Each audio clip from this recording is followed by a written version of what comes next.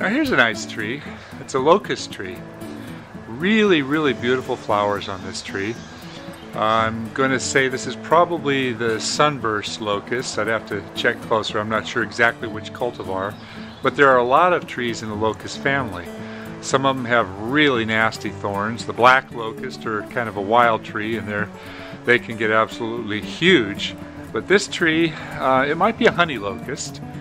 They are pretty nice trees. I really recommend them. Unfortunately, somebody has left the stakes on this tree far too long. Let's go see what it looks like. Now, when you plant a tree and stake it, the stakes should be removed. Actually, I like to say take it off within the first year, never any longer. In this case, the tree is holding up the stakes, but the ties that are on this tree right here are actually starting to cause some damage.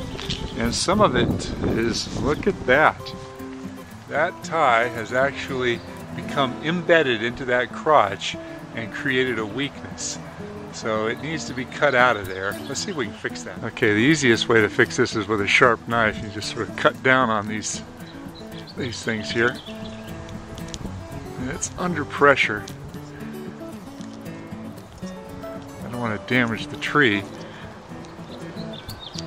It has become embedded in this tree right here. Oh, look at that. That is part of the tree now. Oh, the tree just breathed out and said, "Thank you, Blair." This really needs to come off of here, and this one over here is starting to cause some damage to the bark. But this is permanent. That's going to get absorbed into the tree. This is a fairly tight crotch, and with this embedded in the tree may lead to some long-term problems. So leaving the tie on this tree as long as it's been on here may ultimately lead to the decline of this tree in this particular area.